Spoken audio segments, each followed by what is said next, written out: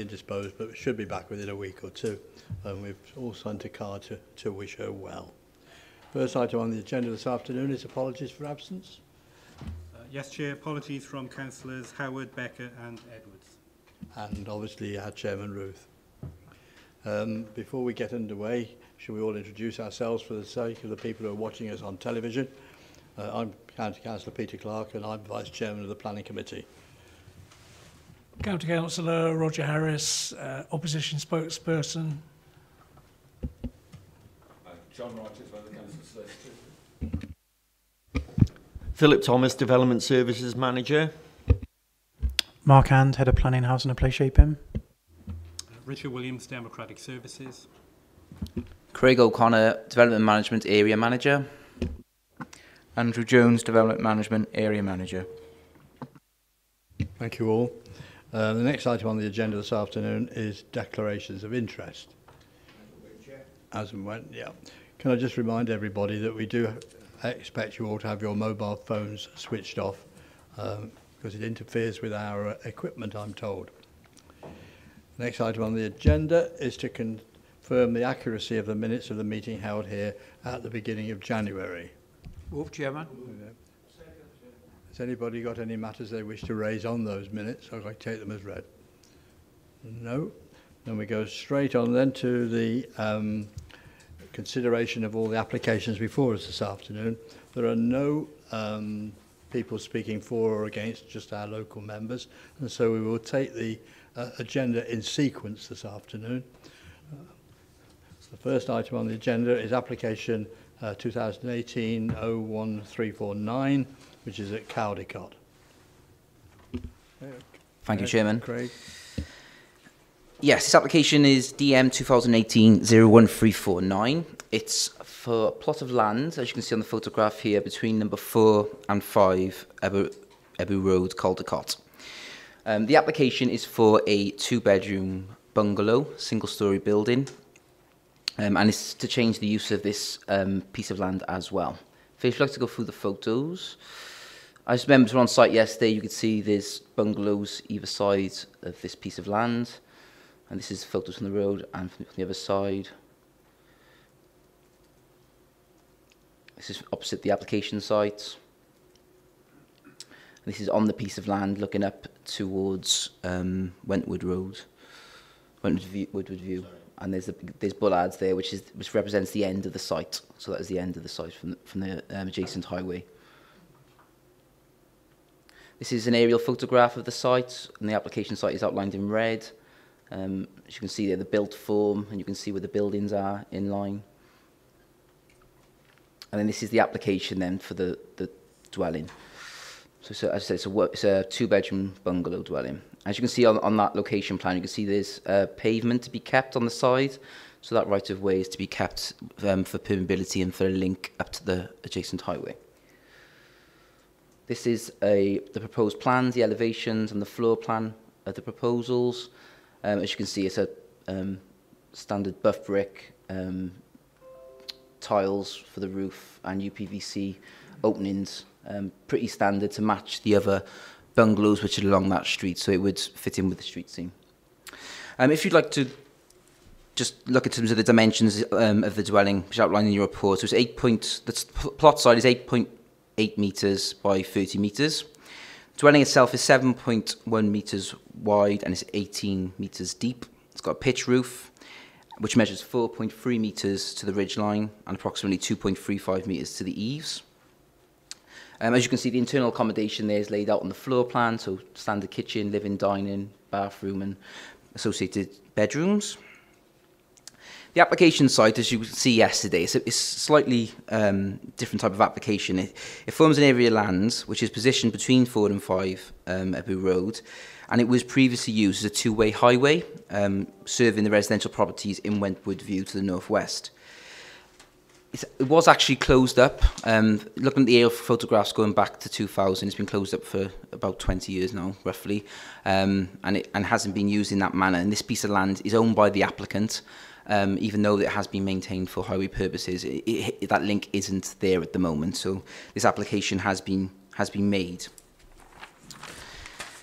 In terms of consultation responses and the reason why the application is being presented to Planning Committee, there is an objection from Highways who wanted to retain this this highway link, even though it's not within their ownership. And as you can see in the report, that they've outlined their reasons why they're objecting to the application. Caldecott Town Council have recommended approval of the application, and there aren't any other raised objections. Public Rights of Way have objected to the proposal, but as you can see, there would be a link there, so there would be a link through in terms of access and permeability. There are a number of neighbour objections outlined in the report as well, in relation to privacy, overshadowing and land ownership, which are all addressed in the report. In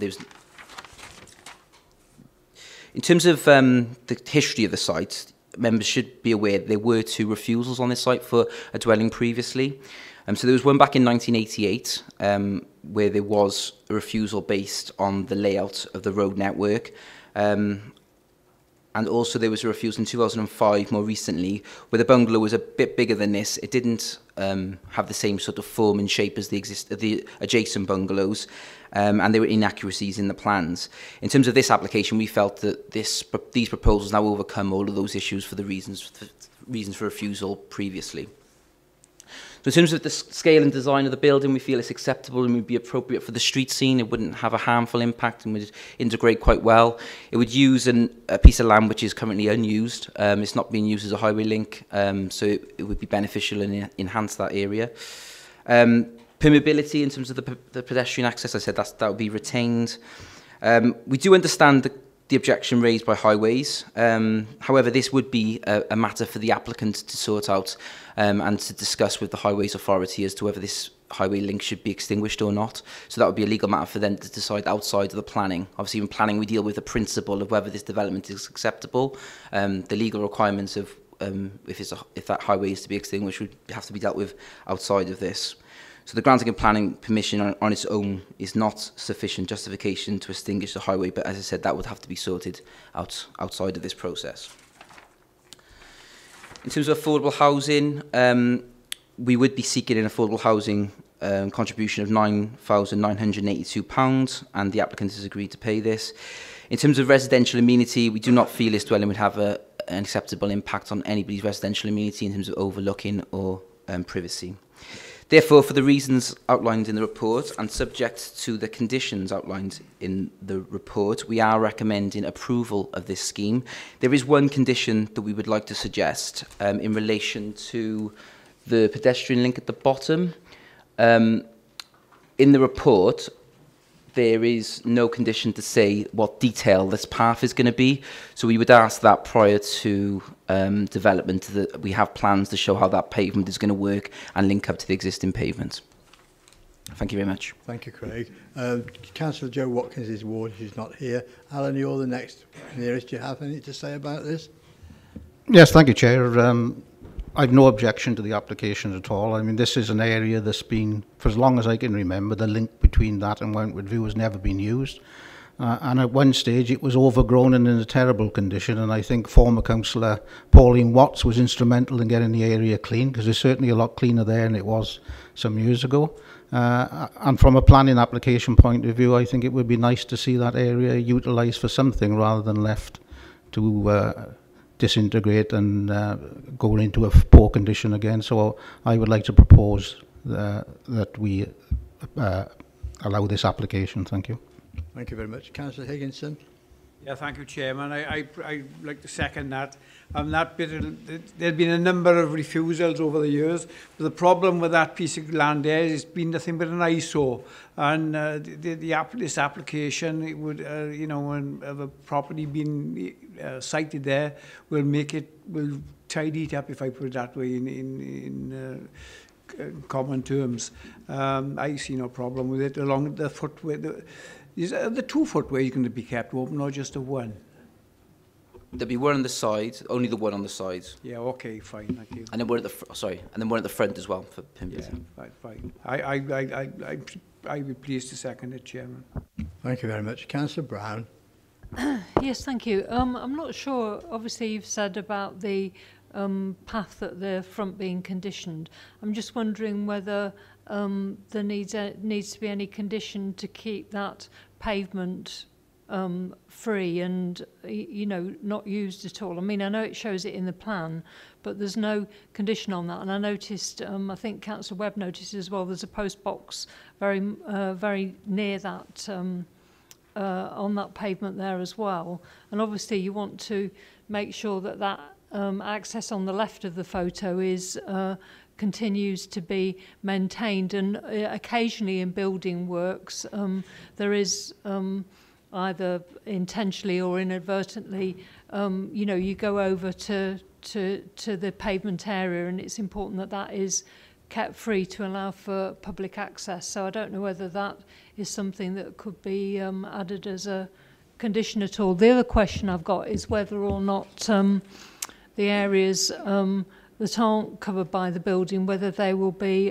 porous materials for the drive as well. Thank you. In terms of the path to the left, I mean, that would be part of the public right-of-way and maintained by the Highways Authority.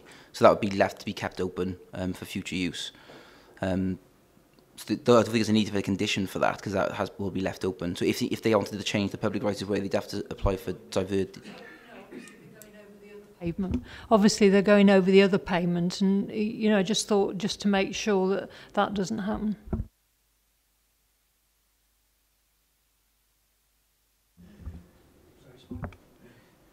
It is outside the red line as well, the application site, is what my colleague just said.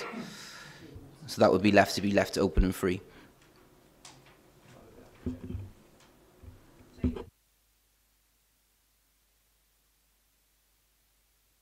Okay, And in terms of porous materials, then we could have a condition for that as well to make it impermeable. Yeah. Okay, it's been proposed and seconded. Are you all in favour of this application? That's everybody, John. Right. Next application before us this afternoon is number 2018-1470, which is a detached house in the Beaches, Wainfield Lane in Gwelog. Craig. Thank you, Chair. Yeah, this application is land adjacent to the Beaches in Wainfield Lane in Gwelog. Phil, if you'd just like to... so this is the application site which members would have seen yesterday. Phil, if you'd like to go to the next photos, might be easier.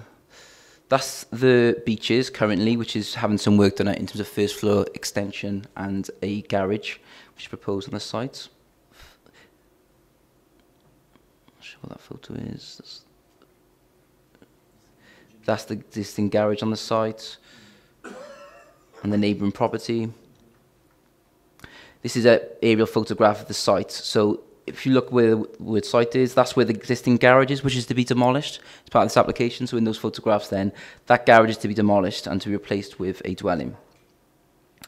So this is the proposed site layout. As you can see, there'll be a shared access, and as members seen yesterday, with the existing dwelling, and the new proposed building would be sited between the Beaches and Springfield.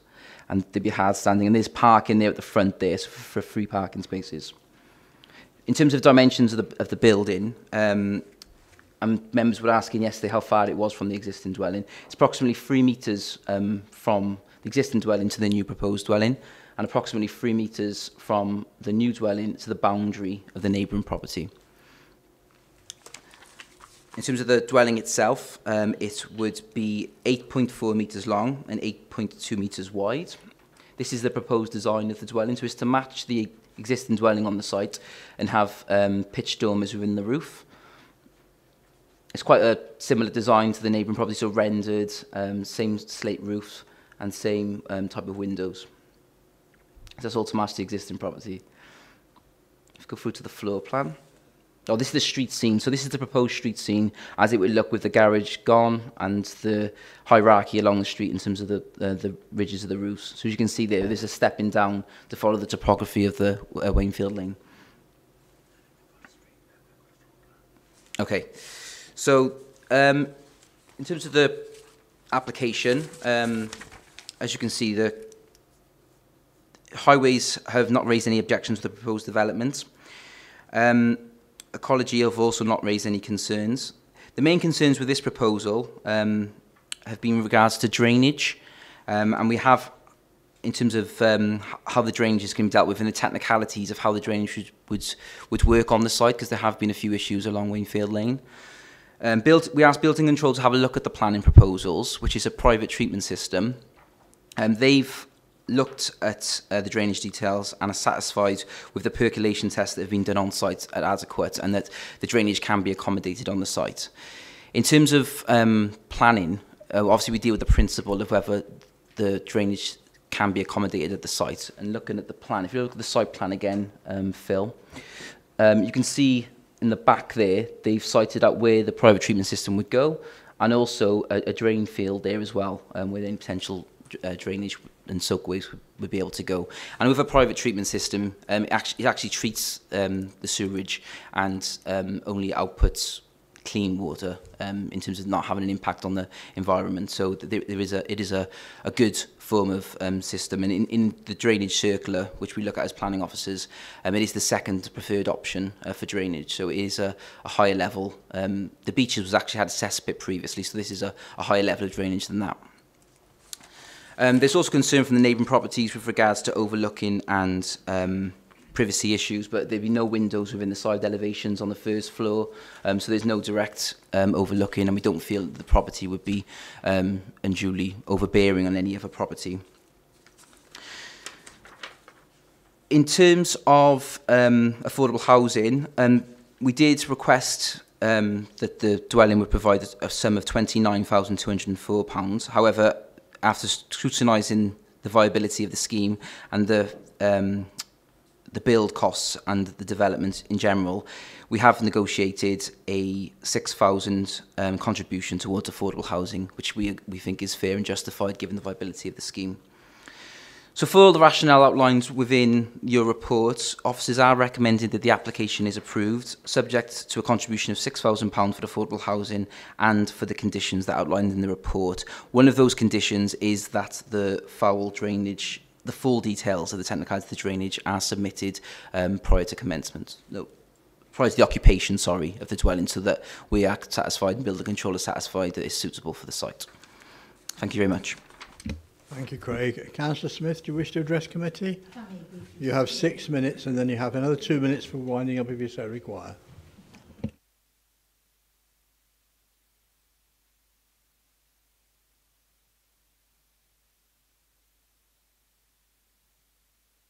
Turned it off. Well done. Thank you. I think we had better weather yesterday up in Wainfield Lane. As you could see, well, I think you're well aware, many members, of the subdivision of plots and piecemeal development that has become a regular occurrence in Wainfield Lane over the years. That development had been mainly on the opposite side of the lane to this application, where the ground slopes down from the lane and any surplus drains away to the rear of the properties and open ground. This application is on the opposite side of the lane and sits on ground that slopes down to the lane, as you've seen. Therefore, any runoff from the ground the ground cannot cope with will inevitably drain onto Wainfield Lane. There's a considerable concern within the community over the capacity of the ground to cope with and absorb both surface water and the water from the treatment systems from 2 dwellings. If approved, this application is deemed appropriate for approval. I would ask members to please ensure that the location of the foul water treatment system is located at the back of the plot, that there be no amendment and no relocation, and that it should be close to the boundary with the beaches so that it is farthest away from the Springfield. And also that there be no application which would give any overlooking of the adjacent house Springfield. So, and the one good thing I think as well, I say the one good thing, it's nice design. I'm very pleased, as are the community council, that the level of the ridges is progressing down. And if you were to drive down the main road, as I did yesterday, there's only one property that is visible from the main road, which I think is good for Monmouthshire. So thank you, members. Thank you, Val. Anybody like to make a comment about it? Councillor Murphy? Yes, thank you, Chair. And yeah, I could see how the residents around would have been quite alarmed by the original proposals, particularly with regard to joining in with an old cesspit that was there before. Clearly, the treatment plant is going to be a big improvement on that. It is situated at the back and centrally, and I just heard Councillor Smith saying she'd like it closer to the beaches, but looking at that there, it's quite a long way away from Springfield's boundary, as is the drain field area. So I think that's probably pretty well covered now. As for runoff, it's going to be permeable surfaces. There could, I suppose, if there was any problem, be a little grill at the bottom to take it away. So I think there's engineering solutions there that could cope with anything that was not anticipated in the plans. So I think overall the final version of this is a vast improvement, and I'd be happy to support it. Thank you, Councillor Webb. Thank you, Chairman. One or two things. Disappointed with the financial contribution towards affordable housing, bearing in mind it started at around 30,000 and is now down to 6,000, which is a big difference. I don't know how other members feel about that. No garage. I imagine that all the paraphernalia for gardens and all that stuff is going to be at the back of the property. In actual fact, the spec is really less than you would expect for an affordable house, actually, in my view. Shared access, not a good idea. But I just think there's one or two points that I'd like to raise. Thank you. Thank you very much. Councillor Dovey. Thank you, Chair. It was the free area outside the property for the soaking off the rainwater and that sort of thing. I hear what was said by my fellow councillor about having a grill across at the front, but I'm minded of the recent talk and lecture we had here by this new committee that is looking at all the runoffs for new buildings, etc. And the things that they're suggesting is that instead of running off to drains, what you have is soakaways through large areas. So a wider area takes care of the rainwaters, etc. So I would like to see that area for parking, etc., be permeable rather than it be draining off. Thank you.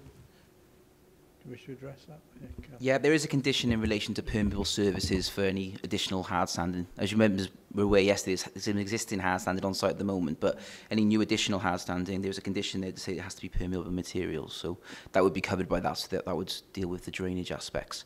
In terms of some of the other comments made, the shared access, highways actually prefer a shared access for properties because there's only one point of conflict on the highway, so they do actually like to see property sharing access, so that would be a preferred option from a highways authority point of view.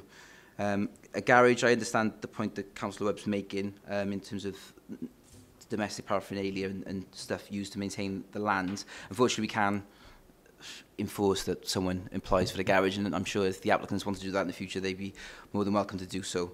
And the affordable housing contribution, yeah, we obviously as officers we try and ensure that we get the best amount of financial contribution that we can do to ensure that we help our housing colleagues. But it does have to go through a vigorous financial viability process, and we use our colleague Shirley Wigan uses the Free Dragon system to go through that and to ensure that the figure we're asking for doesn't negate the development coming forward. And in this case, the applicant and Shirley and ourselves agree that this is an appropriate level of sum for this site. Thank you, Craig. Is our policy at fault then in that case? Sorry, Chairman. Chair, I was just going to mention, I mean, separately from the considerations of this application, we are doing some review work on the SPG on commuted sums to review what the evidence is showing us is working and what isn't. So that's being programmed. We'll bring that through to planning committee for comments and then through a select committee as well before consultation. Thank you, Mark. Councillor Brown. Yes, thank you. A couple of questions really about viability, because I mean, I was very much in favour of a policy where viabilities were sort of publicly published, and a policy in relation to that. I mean, I understand that the situation was that the committee was supposed to be sent where the viability was different. We were supposed to be sent details of why it was different on a confidential basis, and I don't think that this has happened in this particular case. Well, I'm certainly not aware of it. And when I looked at the previous viability study that we were sent on a confidential basis, I was concerned that it relied upon one quote only, and the costs were worked out as a result of that.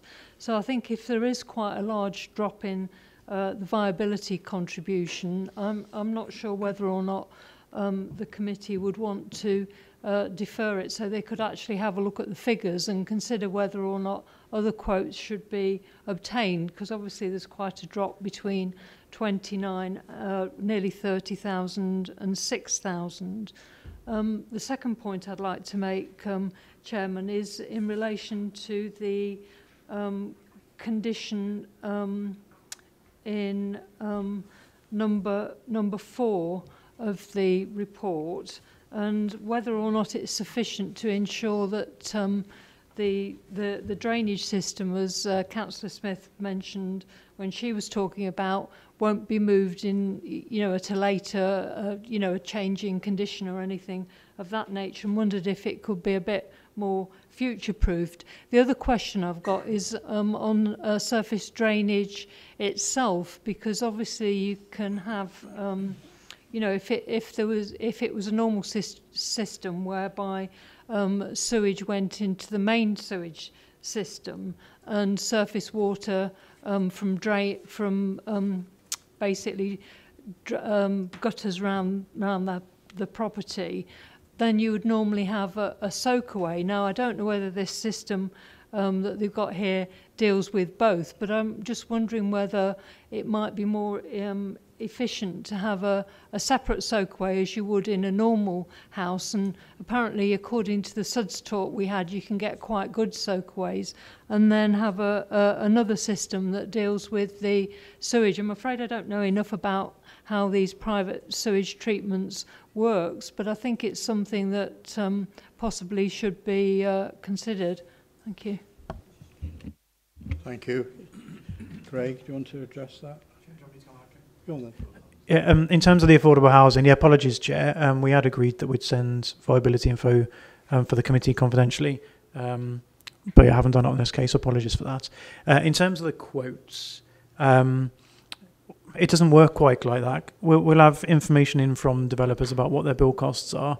We don't ask for multiple quotes. We compare that against the BCIS built construction industry standard figures, and also our own knowledge, or primarily Shirley's knowledge, to be fair, around what build costs should be and other professional fees. So we don't go out there asking for 3 different quotes from different companies.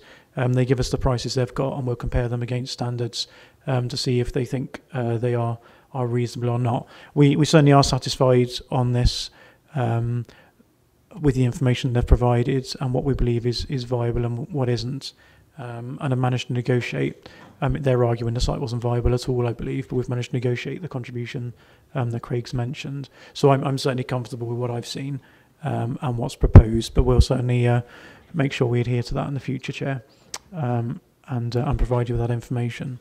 The other points I can pass back to Craig on, if that's all right, the other details. So that was in terms of the surface water. But so in terms of the surface water, any new additional hard standing would be permeable, so that would then naturally drain out. And with regards to the treatment system, I'm not as in terms of technical and knowing how it actually works myself. Obviously, that's my building control colleagues who would deal with that, or the approved inspector, but they would have to ensure that that didn't cause any harm to public health, is sufficient for the site, and also any runoff didn't have a harmful impact on the natural environment. And they'd also have to, if they are draining off into any drainage streams or watercourses in the area, they'd have to get a licence off Natural Resources Wales. So that would be an informative on any application as well.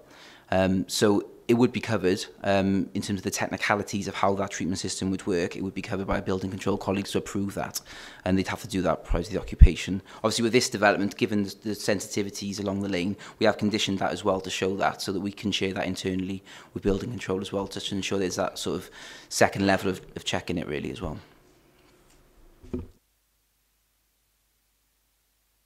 Yeah, looking at the condition itself under 4, I think it could be worded better myself, because it says, prior to the occupation of the dwelling hereby approved, the works for disposal of foul and surface water drainage shall be provided in accordance with the approved plans. I think really you could add something and up to the satisfied by planning and building control, because there isn't anything about that. And the other thing is on soakaways, it's not just draining down into the land. It actually, you have to have some piping underneath, because I know, because I've had soakaways replaced, and we've had, they're actual structures that you have underneath as opposed to just the water going down. So I think, you know, it's something that does need to be looked at, and to make sure that we're providing the best system that's possible. Thank you.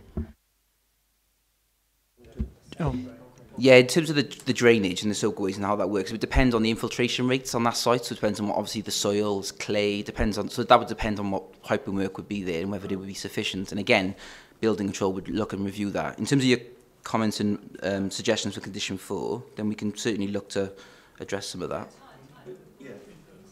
Yeah. But you can't actually condition that it's in agreement with building control, because that would be ultra vires. You can't phrase conditions like that. It wouldn't accord with the circular. So we could ask for details and approve them. We may consult building control in the process, but we wouldn't phrase a condition in that sort of manner. But we should also not overlap with other legislation which is there to cover the technical detail. But shouldn't it also say, and approved by the MCC planning department? Because it doesn't actually say that, it just says approved plans. Do you see what I mean?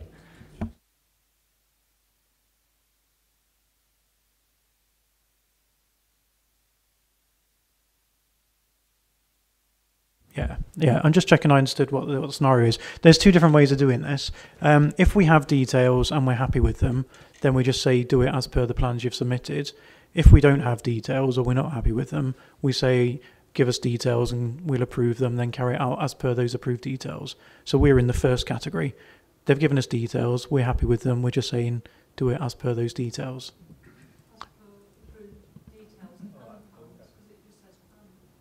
Okay, yeah, so we word it to say as per the drainage details that's submitted as part of this application. Words to that effect. I understand what you mean, thanks. Okay, Councillor Alan Davis. Thank you, Chair. Just one comment. I mean, I think Councillor Brown is quite right to raise this issue in terms of what we're looking at in terms of money for affordable housing. It is a concern for many committee members, I think. I understand you're reviewing the current system, but when we get such a spectacular difference between the original estimate and what we actually end up with, I think as members we need to be satisfied that that system, you know, is as it should be. So I'd certainly like to have information about how the review is going and some idea of what the timescale is, because it's difficult to explain to me the difference between nearly £30,000 and £6,000, and I think it might be difficult for those people who want affordable housing as well. These sites must be viable. We all appreciate that. But I've never been really clear about how we actually calculate these things, to be honest with you, and why there are 2 figures which are so widely distributed. So I think that for the committee's point of view, we need more information.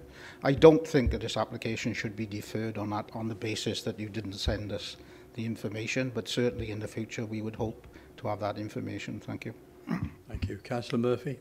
Yeah, thank you, Chair. And just picking up on that point, clearly we can't hold this one up because it's under review, but some sort of briefing session so that we thoroughly understand what the new arrangements would be very useful. I was just going to point out, I'm sure everybody's seen it, but it hasn't been mentioned during the discussion on the package treatment plant and method of drainage disposal, but it does actually say in the informatives that the developer is advised to contact Natural Resources Wales regarding the regulation of the package treatment plant method of drainage disposal. So there is that additional section in there that seems to deal with runoff. Thank you very much. Anybody else? No? Councillor Smith, do you wish to sum up, or you are okay? No, I think you've had a very good discussion. Thank you, members. Okay, thank you. Does anybody wish to move this one way or the other? Are you moving approval? Is it seconded? Okay. Those in favour of this application, please show. That's everybody. Okay, well, there's nobody against.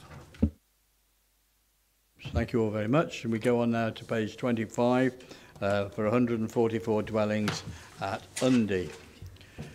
I think this is you, young Andrew. Yes, thank you, Chair.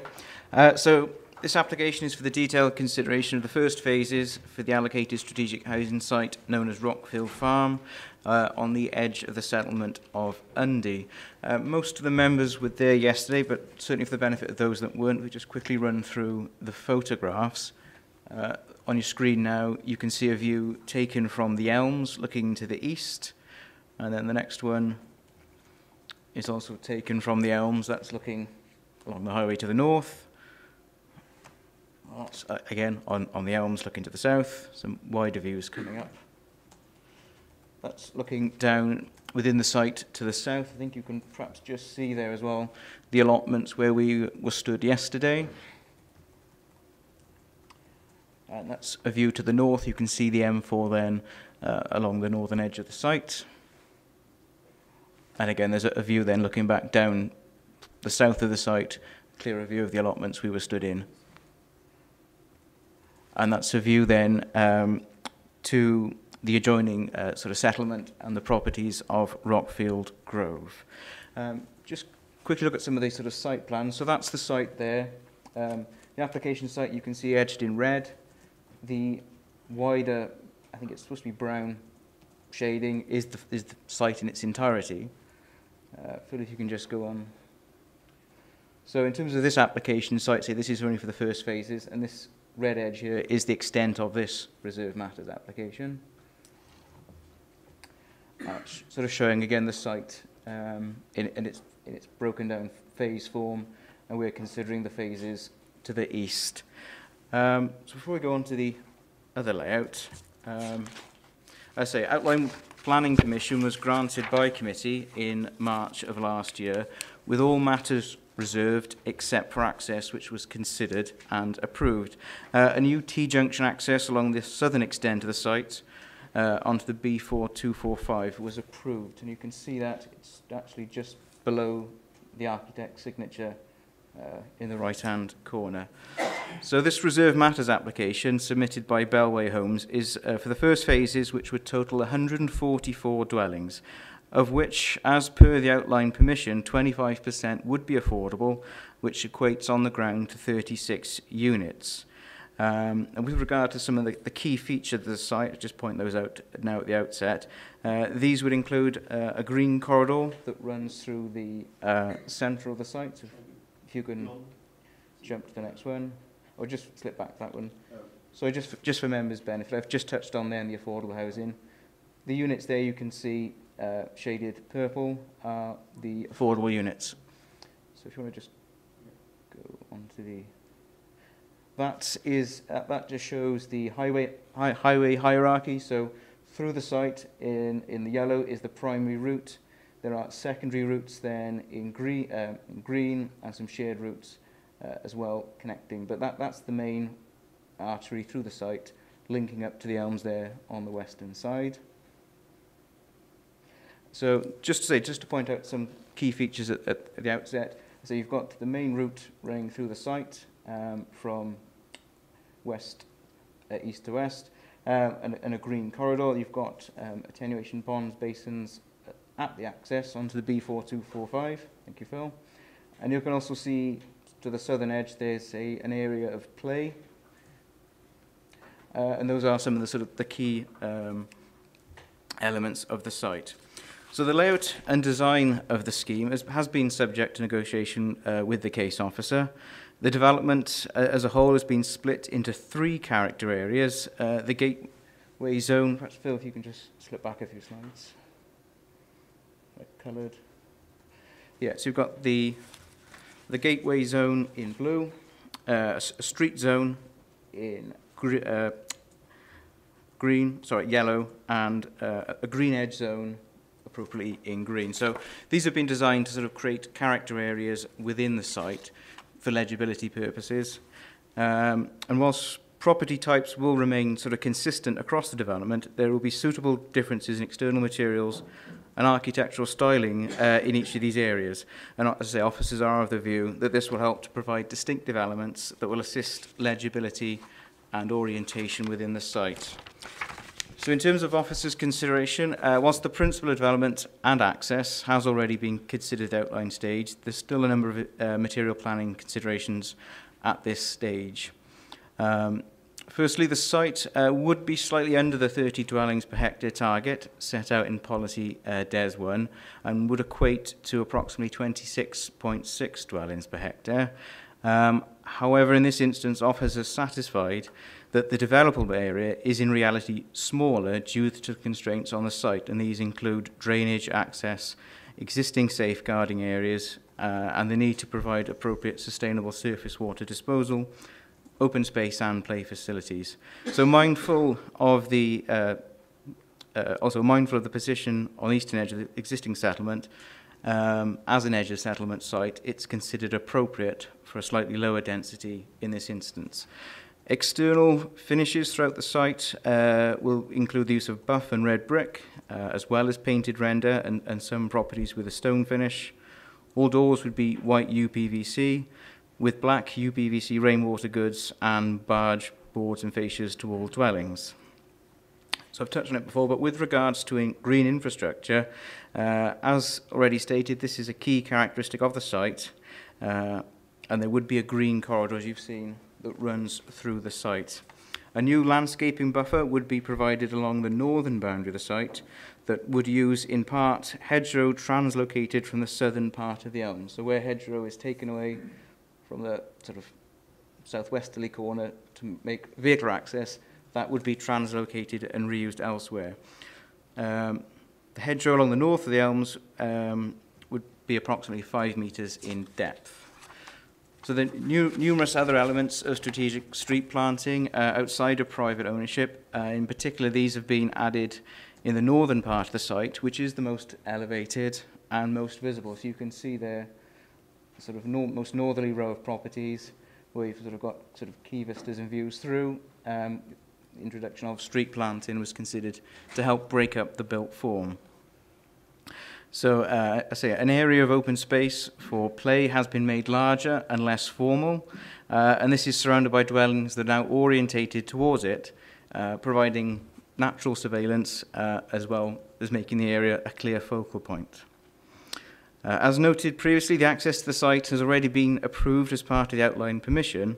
However, the Council's highway engineer is satisfied, offers no objections to the layout and the parking provision.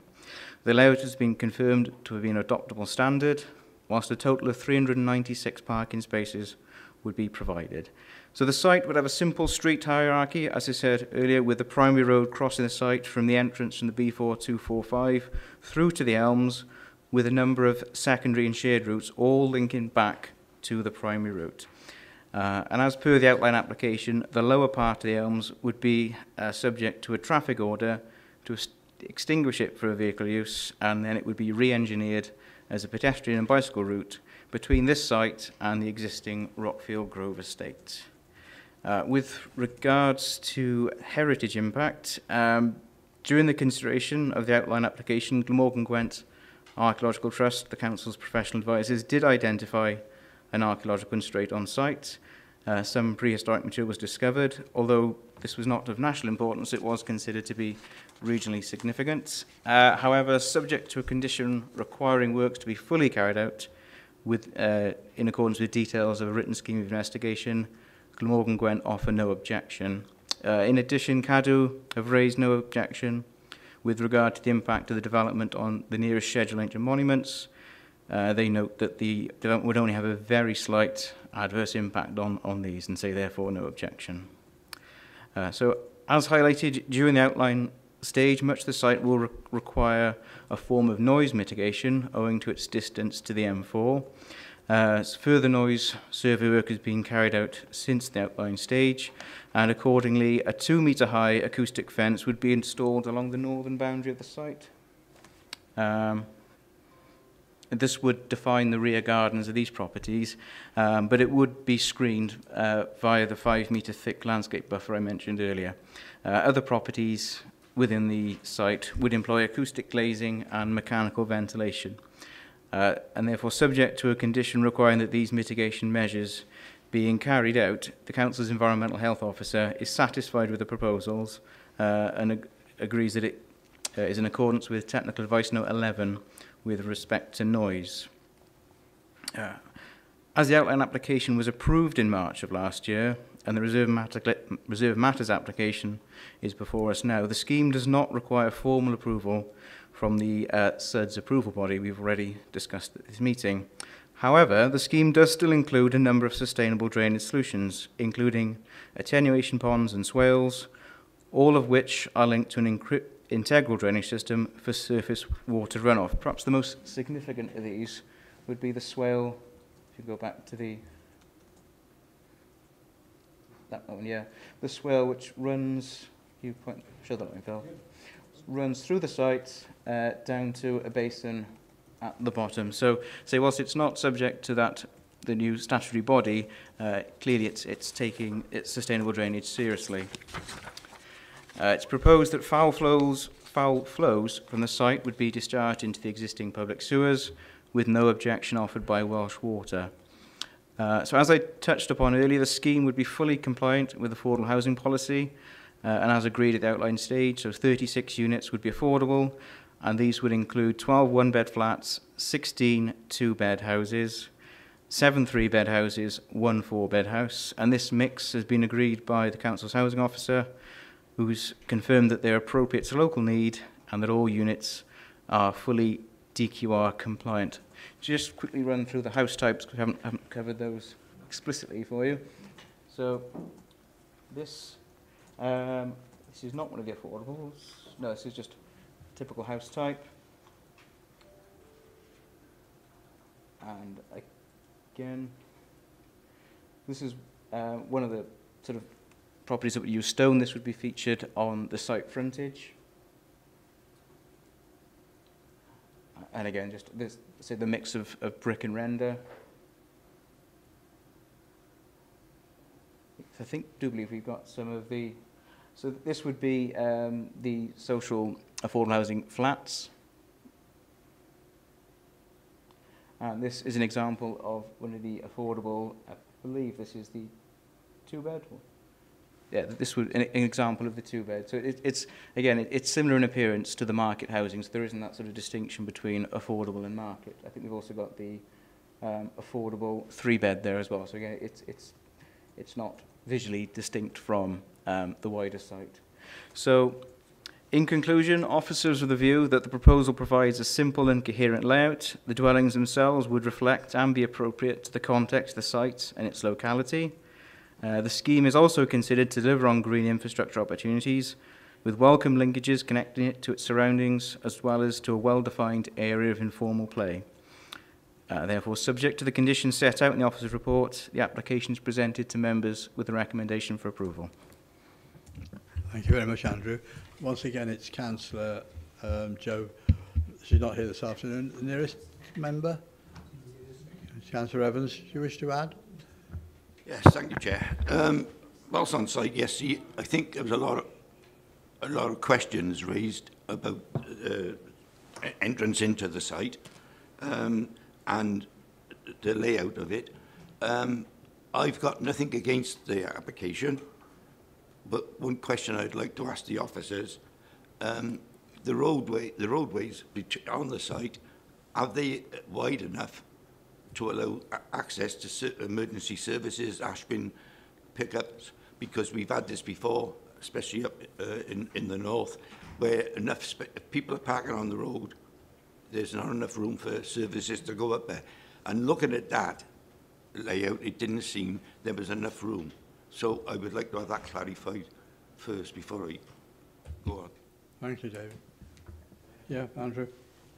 Yes, thank you, Councillor. The applicant has provided drawings illustrating, fire vehicle tracking and things like larger refuse vehicle tracking. So it has been designed to accommodate those issues. Hopefully that satisfies your concern, Councillor. Thank you. And I was pleased to notice that the highways have got no objections to it, and they put a input into this application. So I'd have no fears at all about asking for council to accept this planning application. Thank you, David. Councillor Murphy. Yeah, thank you, Chair. And I've got no problems with the overall development or the layout. I'm quite happy to second the application. I was concerned, and I'm still to a certain extent, about some of the design. They're not the most inspiring of designs, although it's much better to see them in photographs like this. Or I don't know if the photographs are computer generated mock-ups, but they certainly look a lot better than the actual plans themselves. What I would request is that we have officers have a discussion, perhaps to take back to the dedicated panel or design panel, about overhangs, soffits, fascias, sills, mullions. They've concentrated on the fronts of these properties, but the backs appear to be a little bit of an afterthought, and I know that's not in the street scene, but it does strike me that we're spoiling the ship for eight with the tar, really. So I would like officers to have further discussions with the developer, just to see if we can sharpen up on some of the design features. These properties are going to be up a long time, and they're going to look very sad, I think. So if that could be brought back, then I think that would be of benefit. Councillor Higginson. Yeah, just a quick comment, Chairman, if I may, regarding the B4245, and there'd be a need to restrict traffic speed on approaching from the Roggett side of it, from 60 down to 30, but they'll need to move the signage back, because traffic will have to, as it stands at the moment, traffic is still do about 60 just on that point there. So the highways need to consider moving the restriction notices back a bit farther towards Roggett to enable safe passage, if you like, in and out of that particular site. Okay, what will we tell highways? Thank you, Councillor. Yeah, the entire access of the new junction on the B245 obviously would be subject to the Section 278 agreement with highways. So, yeah, they'll consider all the safety aspects as part of that process. Could you confirm, Andrew, I know we've got lots of planning applications that have been approved and haven't started yet, but with this one, does the commencement date apply to the previous approval, or does it apply to these? I know there's lots of conditions here they've got to apply for before they actually can start, but I just want to know when the start date could possibly be, please. Yeah, thank you, Councillor Webb. Yeah, on the outline planning permission, condition 2 is that the development hereby approved must begin either before the expiration of 5 years of the date of this permission, obviously that was last year, or before the expiration of 2 years from the date of the approval of the last reserve matters. So it would link back to the outline. Thank you. Yeah, thank you. Thank you. Councillor Brown. Yes, thank you, Chairman. I'd certainly support the suggestion put forward by Councillor Murphy, because looking at it, I think condition 2 talks about basically getting samples of the proposed external finishes. But I think what we're actually talking about is more to do with policy DES1, which says all development should be of a high quality, sustainable design and respect the local character and distinctiveness of Monmouthshire's built historic and natural environment. And then on C it says respect the existing form, scale, siting, massing materials and layout of its setting and any neighbouring quality buildings. I mean, we did notice that the neighbouring buildings did have things like barge boards around them and were a better, came across as a less basic design in some cases. So, I mean, it's difficult because obviously there seems to be a difference when you look at the pictures as opposed to when you look at the plans, but I think it would be something that I would certainly support the idea of an extra condition about the delegated panel having a look at this further. So if we could add that as a condition, please. Thank you. Thank you, Councillor. Councillor Dovey? Sorry, Councillor Powell first, then you got it. Thank you, Chairman. Well, going back to design, this picture in front of us now is very pleasing to look at, but some of the other pictures with the other were rather bland, weren't they, and flat. I don't know whether there could be more of this type of design and not so much as the flat. You know, does it cost that much more to do them like this? Because it's quite pleasant. I mean, we've got some in Monmouth like that up Rockfield Estate there, and they're very good. But I don't, as you say, leave it to the delegated panel to have a look at it. But I think, according to about barge boards, I think every house has to have barge boards, surely. Doesn't it? No. Oh, you can have a house without barge boards? I thought you had to have them. Oh, that's something you learn every day. Yeah, just a few points there to come back on. Yeah, on the barge boards, yeah, all properties would have black UPVC barge boards. I take members' concerns about, so I think perhaps some of the drawings with their compressed form perhaps truly do them justice. The images you see on the screen now are taken from Bellway's website, sort of showing examples of perhaps at a much better resolution as to certainly what some of the roofing details would look like. They do show that, let's say, the black UPVC barge board, so that perhaps the 2D drawings don't perhaps do it justice. And yeah, obviously noted about if members wanted to put a condition on about 1 to 10 overhang details, and as well as Deli panel reviewing some of the minor sort of window details. Mark? I need to reiterate what Andrew's just said. Some of this conversation did come up from the site visit yesterday, so if you skip on a picture, you might recall me mentioning this scheme, which is close to where I live, the Bellways building, which has got the black fascias and the barge boards, and also the overhangs. So this is an image of the show home off the website. It hasn't come out as crisp on here as it was on the computer, but you should be able to see a fairly big shadow on the front gable. So I had a drive round yesterday after our meeting, and every house that's being built does have that same level of detail, and it's a decent overhang.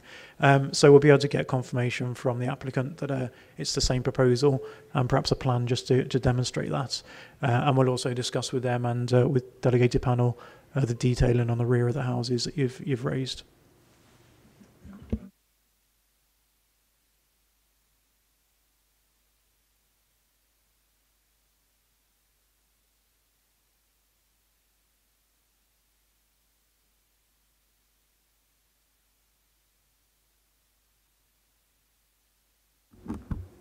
I can't turn it off and I can't turn it on.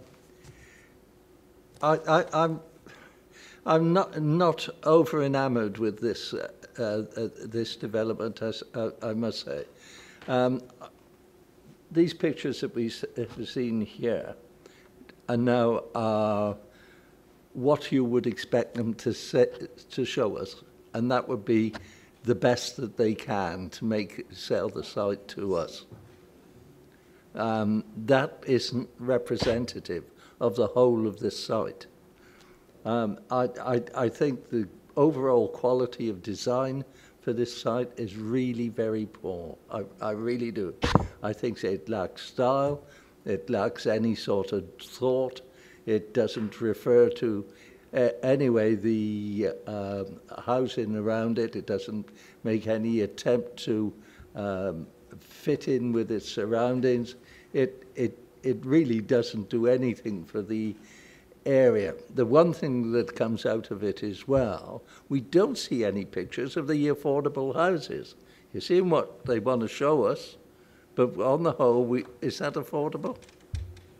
Is that you just thinking like that? Well, on the whole, we don't see pictures of the affordable houses. If you look at the lower cost houses, I mean, there is nothing, absolutely nothing, to recommend them. A child could draw a box like we are being shown there, tart it up with a little bit of colour and whatnot. What is that?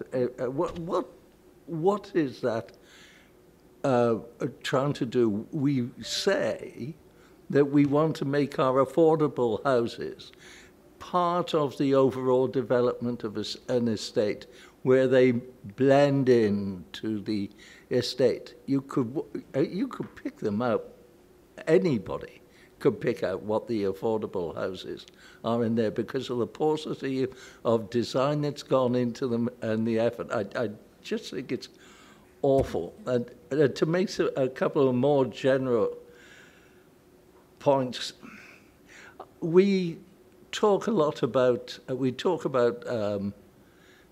a lot about Monmouthshire and guarding it and how we want to keep it, etc. And we bend over backwards to do that in rural areas, and we ponder over design there, and we make a great deal of effort. I am really concerned about what we are leaving in our urban areas, because we are not giving that the same amount of attention for anybody to come along and judge us on the standards of what we're leaving. That's what I think. I think that we, as a council, should be forcing these developers to take more care of the image that they're putting down in areas, reflect more of the character in housing in these areas, and really do make the effort to see that affordable housing blends in better with anywhere else.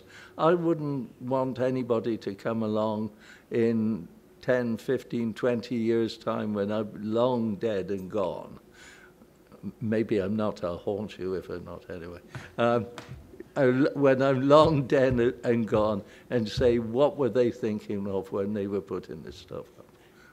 And so I can't go with it. Yeah, thank you, Chairman.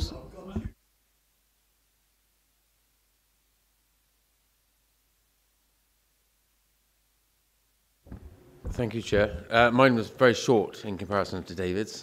For me, it's always about finding that sweet spot between what the market will take, what the market will accept, what the profitability is for the developer, to allow him to deliver us 25% affordable houses. 25% affordable houses to me is an admirable target, and to me, I think that's something we should hold on to.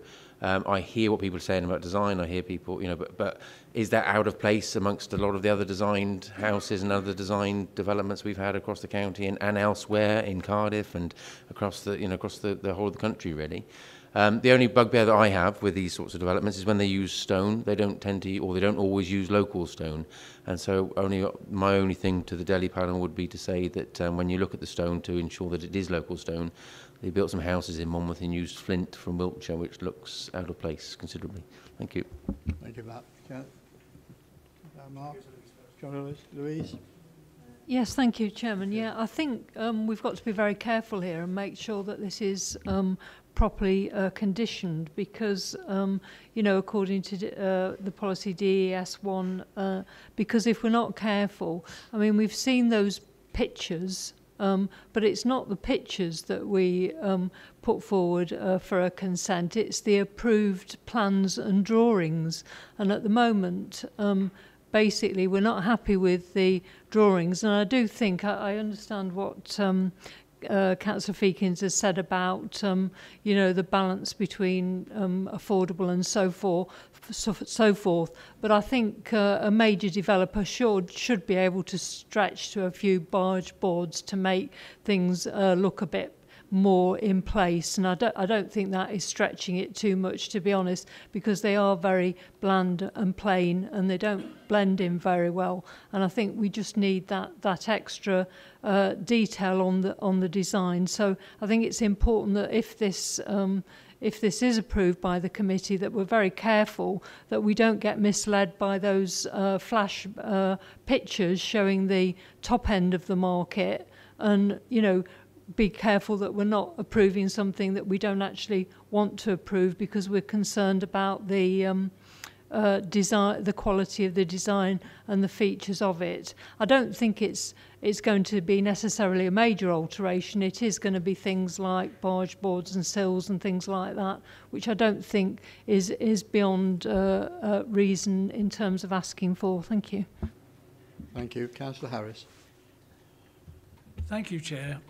This is for the officers. As far as I'm aware, the build quality, or this is what I've been told in the past, the build quality of the affordable housing is to a higher standard because it has to last longer than the rest of the stuff around the estate. Can you confirm that? Yeah, yes, Councillor Harris. Yeah, they are DQR standard design quality recommendations, which you're referring, yeah. And Shirley Wiggum, the housing officer, has confirmed that all 36 affordable units would meet DQR standard. No, Mark? Yeah, Chair, I didn't really want to prolong the debate because we're essentially going around in circles. I just wanted to say, I think we completely understand some of the design concerns that are issued. I think one or two of the comments are a bit harsh. We've shown you the plans put in, which are just flat elevation drawings and probably don't show it to its best qualities. But we have shown you the affordable housing units, and we are happy as officers they do blend in terms of quality materials, finishes. They do have barge boards and eaves. We will get that detail for you on the extent of the overhang. I'm confident personally that it is doing what you want it to do, but we'll get that plan to demonstrate that. And as I mentioned earlier, we'll talk to the applicant about the sills and headers on the side and rear elevations as well, and bring that back to a delegated panel. But I think the other points have been made around the affordable housing and the quality that will be, and also the proportion. And again, a bit of a reminder not to wholly get fixated on a particular architectural style you have in mind. The other thing we need to consider is the placemaking and the space we're creating around the homes themselves and the links into the surrounding community, all of which, as proposed, complies with what we wanted from the outline consent. So we do support the application, Chair. We support it coming forward, and I'm recommending approval, but we're happy to negotiate on those details and bring that back to the delegated panel. Thank you very much. David? Very briefly, Chair. Very briefly, I appreciate what Matt said. I appreciate that there is a balance that you have to strike for profitability against what you are going to deliver. What I'm just saying is it's design. And I heard what Mark said about placemaking and whatnot. That's fine, but we should be trying to reflect, if you like, what is in the areas that is good. I mean, that doesn't happen either. It doesn't reflect what is happening around them. It isn't as if you're starting with one of the areas on the outskirts of Newport. I appreciate what you can do there, but you're in the middle of an established community here, and it should in some way reflect those ticks, if you like, that make a community a whole thing, and none of that is here. I mean, this is well, it's an estate designed by a machine, and I'm not particularly by a skilled architect, I would say. Thank you, Chair. Quickly, Louise, because you've had one. Yeah, I think all the point I wanted to make, I appreciate what Councillor Harris has said about the standards for affordable housing, but they tend to be interior standards in terms of the dwelling size itself, but they're not anything about what the external appearance of it looks like, and it's really just basically just to make sure that the external appearance blends in well with the other dwellings, and that's really all we're asking for. Thank you. Councillor Webb. Chairman, that we're in desperate need of homes in this county. I've got to concur with what Matt has said. Unless they're viable, they won't be built. And this is really, really important. Just one thing, can I just ask Mark, we were going to look at amenity areas, but we were going to have a short paper on how much amenity area would you expect with each house as well, I think, at some stage. But that's another point. Thank you. Yeah, Chair, that report was actually something different. It's supplementary planning guidance on small infill plots. When people are building a house in somebody's garden. So we'll look at things like amenity space for those, but not for big schemes. However, I would say that is something that we consider at application stage, and we are happy with the amenity space, the private garden space, and the public open spaces proposed as part of this. Thanks, Chair. Thank you, Mark. Can we have the meeting with the Delhi panel before we go back to the developer, rather than afterwards, so we don't have to have two bites of the cherry? Yeah. Thank you. Could I just say, Chair, I was not saying, and I did not say, that the estate shouldn't be viable. No, I didn't say that at all. We've got the point, David. And I acknowledge what Roger said, and that was something I should have included. Roger and I and Ruth will sit down with the officers and have a little tour tip before it goes back to the developer. Right. Can somebody please move it one way or the other? I moved it, Chair. Is it seconded? I'll second it, Chairman. Oh, the three of you now. Okay, all those in favour of the development, please show.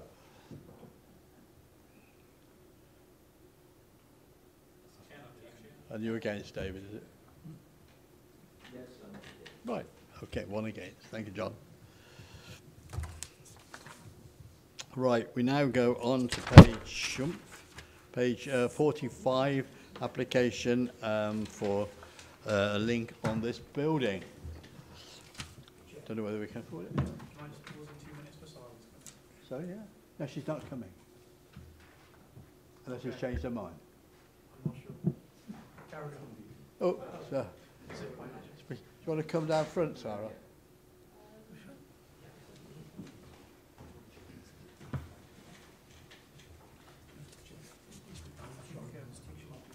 Yeah. Okay, well, she can sit with Val.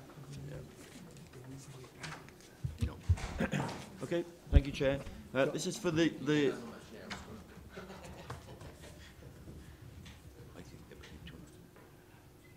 Sarah, if you sit over on the left, right-hand side, that's it. I don't want you influencing Matt Feekins. Right. Thank you. Okay. Okay, this is an application for the link from our current building to the J block, which, as members will know, has been refurbished to be council accommodation. So that shows where the link will run at first floor from the newer building to the older. Again, that shows where it is, and it'll sit above where that little portico is. Well, whatever that entrance feature is. There we go. So you'll see it would sit in there, move into the old building from the new. I'll show you a better drawing in a moment. It's that hatched bit right at the top, so it will enter into the old building at first floor, and then access the corridor into the accommodation. And that would be the link there. It's slightly higher at the modern building's end, so there'll have to be a slight ramp down to the older building, but it will be Equality Act compliance. I think it'd be 1 in 12, I think it is, which is accessible to a wheelchair user or other users who are less able, or ambulant, I should say. Yeah, it would be clad in the metal, the grey metal that you see on the upper parts of this present building, and we would recommend approval. There is one condition in late correspondence regarding a relatively narrow corridor window of time they've got to actually implement this, given the bat season, so they'll need to get this done fairly sharpish before the warmer months emergent bats start using the area, as they're actually obviously creating holes in the old and new building. So that does need to be added via late correspondence to any decision. Thank you. Thank you, Phil. Councillor Smith, do you wish to address Council about this? No, well, yes. Well, either yes or no. Doesn't work. You'll hear me. I had a tour around that building and it was like going down memory lane. And what is proposed is good, is fine. Pity about the level, the drop in level, gentlemen. But no, I haven't any problems with the... I had reservations about the original proposals, but walking around there again and seeing the old place, I think they're good proposals. Thank you. Anybody wish to speak on it? Councillor Murphy? Move approval, Chair. Is that second? Is anybody against? Right, all those in favour, show your hands. Thank you, everybody.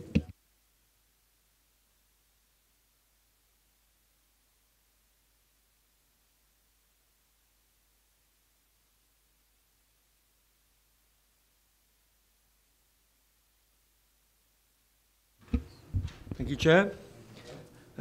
This is a site we've seen last year as well. There was a previous planning application on this site for a similar scheme for 5 dwellings, 3 of which are affordable, 2 market houses. So it's what we call a 60-40 housing site, and it's allocated in the LDP for that purpose. The difference with this current scheme is that it's actually a larger site. So if I run through the photos, we'll get to the plans, and that might explain better what the changes are to the previous scheme.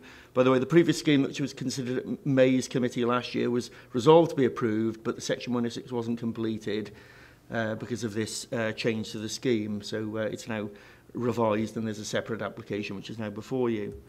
That's the approach from Gethin Place. The members who were there yesterday via the minibus drove up there. And then there's a turning area to the left, as you can, as we saw off screen. That's the field where the houses are proposed to be built. It shows them more. It's obviously open at the moment, so there's a need to landscape it to enclose it. And that's looking over back towards the other side of the field. Again, another similar photo. It's a bit dark, sorry, but that's the hedgerow there that separates the existing housing from the field. And that's where there are, I think there's 3 bungalows there, served off that little cul-de-sac. So that shows the dotted blue line shows the actual boundary as per the LDP, and the red edge is the enlarged site boundary via this current planning application. And the reason for that is to accommodate a drainage ditch in the southern part of the site, which is part of a surface water management scheme, not only for this site, but also for to resolve the current surface water flooding problem in the village itself.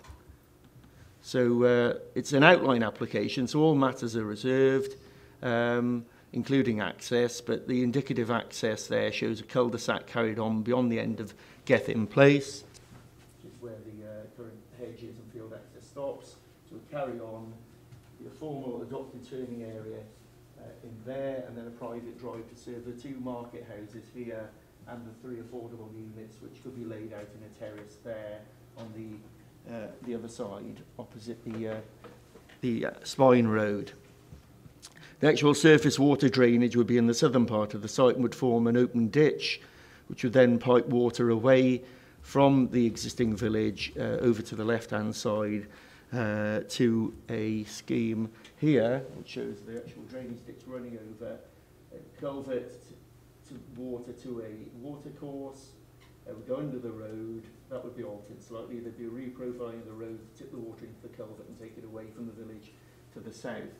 There'd also be works along this area to help alleviate any surface water. So you can see how it fits into the wider scheme to resolve the current surface water drainage issue there. So we'll leave it on that particular slide. Despite the increase in the site area, we feel that this is, whilst it's a departure, advertised as a departure from the development plan, it's not an unacceptable departure in that the site area is justified by accommodating the surface water drainage scheme, and mitigation can be provided in the form of robust hedgerow planting to frame the development to the north and west, and to some extent the east, to actually give it a proper edge to the settlement then, whilst accommodating much needed affordable housing. The actual developable area, whilst it looks appreciably large, the actual developable area for housing only increases from 0.17 hectares to 0.19 hectares, which again I think shows the actual land take needed for the surface water drainage scheme. The provision of affordable housing would be ensured through a Section 106 agreement, so that the market housing is not constructed without the required provision of the affordable housing. And at the time of the allocation, it was recognised that the site, as drawn, has no identifiable boundary as part of the larger field, so the development would need to be suitably landscaped, as said, to provide adequate screening where appropriate. And this would be considered together with the layout and external appearance of the development at the reserve matter stage. And the existing hedgerow along the southern end there would be retained, although it would have to be taken away slightly more to get the access in, because the field gate is relatively narrow there that we saw yesterday. The layout proposed in the outline application shows two large open market dwellings to the east of the site, a terrace of 3, with an access road between the two. And this arrangement is considered to be acceptable in the context of the pattern of development in the surrounding village, which is a mix of traditional detached dwellings as well as post-war ex-local authority semi-detached houses and a terrace of bungalows down to the south there. The proposed ditch in the southern part of the site has been designed to resolve the issues, as I've said, of surface water flooding in the locality. The ditches will be maintained by Monmouthshire County Council, who are the responsible body for drainage, and now also the Sustainable Drainage System Approving Body. And the 10-metre strip on either side of the ditch will also be maintained by the council. This is all subject to a grant application, and if that grant application is unsuccessful, then this scheme would need to come back, this housing scheme would need to come back with a revised proposal for surface water. So in this sense, as it's part of the current proposal on land owned and controlled by the applicant, there is what we call a gramping condition that requires the surface water scheme to be put in place prior to any construction work commencing on the dwellings as a safeguard to ensure that that is delivered as part of the housing proposal as it's currently proposed. Highways find the scheme acceptable in principle. They've suggested that the spaces that are currently used informally by residents in the top of the turning head to park in, so that area would become part of the extended highway, and then this area might be used to actually provide more formal parking for those residents, but that would need to be firmed up as part of the layout in the reserve matters. We can't dedicate those spaces to individuals, but there would be presumably customary use by those residents, as there is at the moment, and some ownership of those spaces would inevitably take place by the nearest dwellings there through usage. Again, that would be, as I said, secured through the reserve matters application. There would be a need to look at visitor parking, as was pointed out on site yesterday. Any schemes of 5 or more dwellings should provide a visitor space, but that could be looked at again as part of the reserve matters for the layout when that is submitted in due course. So we would recommend approval, subject to the Section 106 to secure the affordable housing, and subject to the conditions, which include that gramping condition about the drainage. So we would recommend approval as per the report. Thank you. Thank you, Phil. Sarah, did you want to speak, or are you happy not to? Just very briefly, I mean, I can't understate the impact of flooding on this village. When it does happen, it is extensive. And so that condition around the flood alleviation scheme and being part of that wider village scheme is absolutely critical. So it's good that that's in there, or it was in the previous, when it came to you before as a committee. I echo the concerns of the Community Council around the car parking spaces, but that's been highlighted today. If it can improve the situation, then that's great. But again, it's something that I know is a concern for the residents in that area. So it's just to echo that, and to echo the points that have been made by Llanover Community Council. So the flooding issue and the car parking one, as long as the committee's satisfied that that's not going to be a challenge or an issue going forward, then yeah. Okay, thank you very much. Any members? Councillor Feekins. Chair. Sorry? Yeah. Councillor Feekins. Thank you. Cheers. Thank you. Just a few quick questions, not necessarily technical questions, but just to give me a better understanding. I know 60/40 sites don't come forward very often.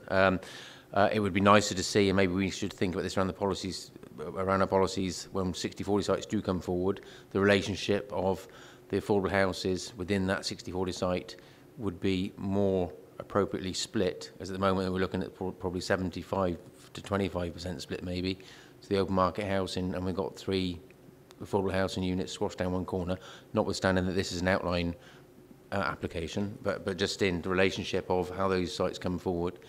But the other thing for that is, how do we make sure, now that we've pushed the boundaries of the site that much further out, which I can understand the reasons and justifiable reasons for it, but how do we then stop infill happening in between those houses and the existing houses?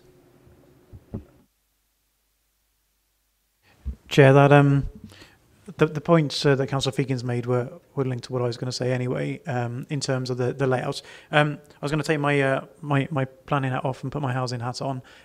Shirley can't be with us today, unfortunately, but I just wanted to reassure you she has been fully involved in the rejigging of this site to make sure it can work. So things like having a terrace of 3 bungalows instead of detached or semi-detached affordable units was something that she was proactively suggesting in order to make the scheme stack up, as well as extending the site to get a couple of slightly bigger detached units. It is a borderline case, particularly with the drainage works that desperately need to happen, which is a wider benefit. So I just wanted to pass on a bit of a heads up on her points, because I know just looking at that as a plan, you might think, oh, that's not what we'd normally be seeking. But she has been fully involved in this and working really closely with the applicants. In terms of subdivision, if they did seek to subdivide one of those plots and build an extra house, it would have to come before us for planning consent anyway. But we'd be looking at affordable housing policies again. So, we'd be looking at a 60% policy in terms of commuted sum for that one plot, as well as the obvious, is there enough amenity space for the existing house and the proposed house? So it wouldn't be something we could preclude now, but if it did happen, we'd be seeking a further affordable housing contribution and looking closely at those highways and amenity challenges. I think there would be a separate highways access issue around that. We did have a fairly frank discussion behind closed doors in terms of, is one solution to make the scheme work having extra houses? Could it be more than 5? And we concluded that wouldn't work because of that very narrow access road in. It won't really take a bigger scheme because, as you've already looked at, there is no defined boundary in that field. So we just looked at it afresh and thought, well, if you didn't draw the line there, why isn't it 15 houses or 10? Could that be a better solution? And we concluded 5 is what we get from this site.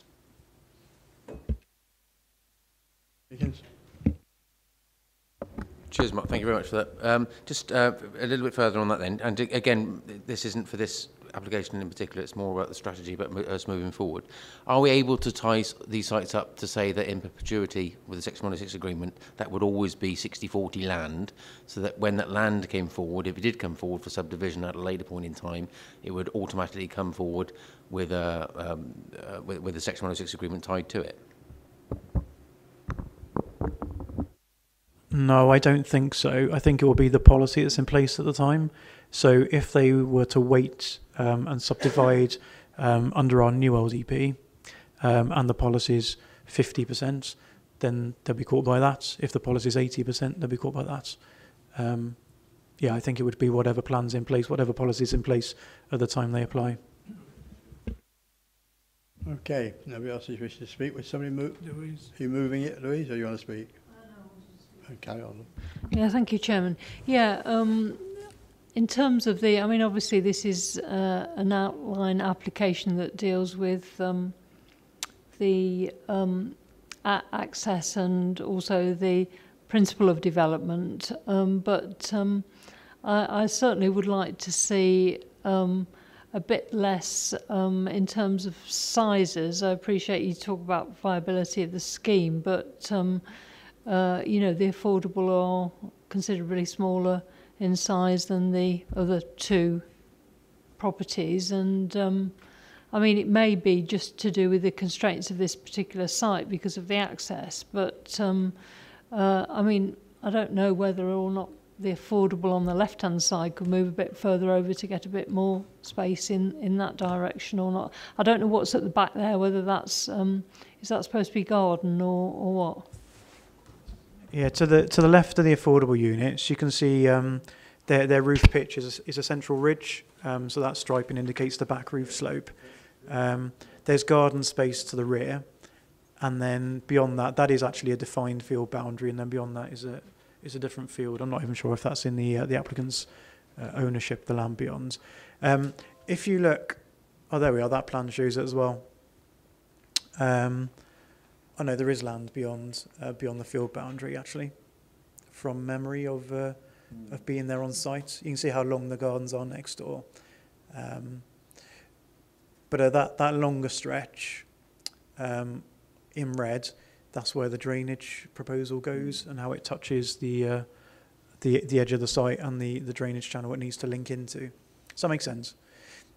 The other thing I was going to mention, Phil, if you don't mind going back to that other slide. Yeah, if you look at the three bungalows immediately to the south of the blue outlined area, in terms of size of plot and unit, they're broadly comparable. So it's a pretty mixed area. It's a mix of fairly new, larger detached houses, a couple of traditional detached houses, some former local authority, I suspect, houses in pairs of semis with mostly very long, thin gardens, and then those bungalows. Size of the units, obviously, they'd have to comply with DQR standards for the affordable units. So the actual dimensions of the living accommodation would be controlled by that route as well. Councillor Feakins? I'd like to move for approval, please, Chair. Okay, is that seconded? Do you want to speak? Or? No, I'll just second it. I was going to, but as it's been recommended for approval, I'll second it. Okay, it's been moved and seconded for approval. All those in favour, please show. All but one against. Are you against? Thank you. Oops, that brings us to the end of the application this afternoon. I think, Mark, you wish to address us over this, do you? Yeah, only simply, sorry. Did you want this off stream then? No, that's fine for this bit. It's to simply just to explain the booklet you were given earlier is a rare species that is a paper edition of National Planning Policy from Welsh Government. And so you're probably aware, you've heard us talking about Planning Policy Wales Edition 10, PBW 10. Normally they do relatively minor updates and do them online with a really helpful explanation of what's changed. PBW 10 is a pretty fundamental rewrite of the entire thing. Hence, we've got paper copies for you, courtesy of the Welsh Government, for you to have a read through. We can take you through in a separate session another time some of the headlines from it. But you'll know one or two of them already. There's talk around a reinforced sustainable transport hierarchy. You'll know about that from the call-in on the Raglan application.